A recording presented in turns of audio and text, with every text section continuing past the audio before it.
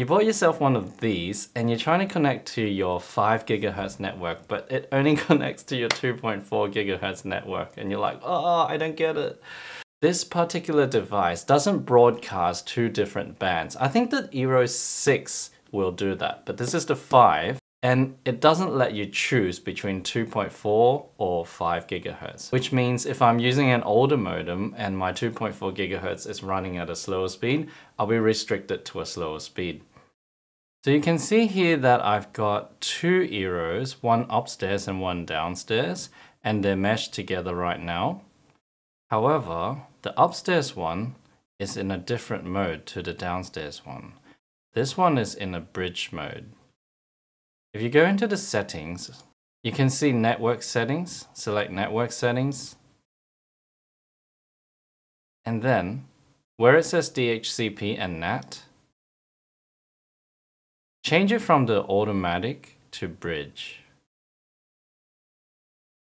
Now the second thing you can try is to actually force a 5 GHz network on the receiving end. I can go into my control panel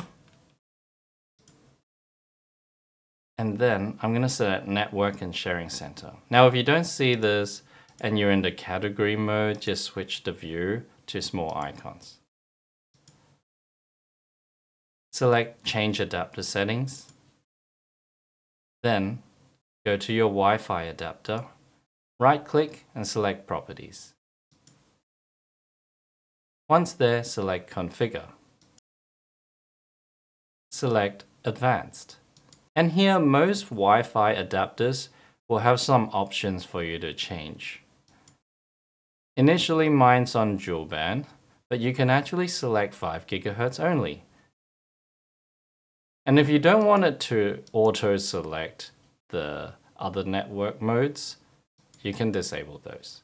Once you've pressed OK, it'll force your network adapter to only accept 5 GHz. Alright, if you've got any questions or comments, leave it down below and ask me, and I'll see what I can do to help you out.